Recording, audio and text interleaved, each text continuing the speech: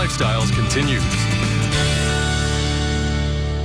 Elder law attorney Gary Price is back with us today to guide us through Medicaid planning and just how our homes might fit into that plan. It's good to see you as always. Good to be here. On this Thank rainy you. old day, so Yes. good to be indoors, right? Yes, absolutely. Okay, what do we need to know? If we're first starting to think about Medicaid, or maybe we're in the throes of it, where do we begin, Gary? Well, with the home, interesting because that's probably the #1 question I get, or comment. A lot of times the comment is, well, I have to apply for Medicaid, so I guess I'm going to lose the home.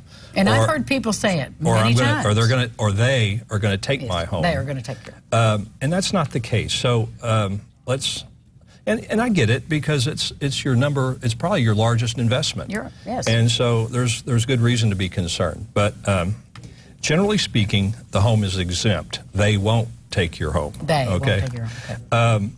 For a married couple, for example, where you have a spouse who is going to have to go into the nursing home and a spouse that will be staying in the community. In that case, the home is exempt, which means it's sheltered. Medicaid's not going to take it. It's not an issue in the Medicaid application. The community spouse will keep the home. Now, in a situation where there is no community spouse and it's just a single person applying, a little bit different. The first thing to think about is intent. If the person going into the nursing home, single person going into the nursing home, has an intent to return home once they leave the nursing home. So they're going for rehab or stay? Well, maybe, but maybe not. Maybe they don't know whether they're going to come home or not. And maybe the possibility of them coming home is not very good, but if they have an intent, then the home is exempt. And how do you state said intent? Well, if the applicant is in the condition to do so, then often we can do a written statement, and I'll include that with the Medicaid application. Or there's been times when the Medicaid office has asked for the applicant's physician to write a statement that there is a possibility. I didn't say a reasonable intent, that's different. Just the intent.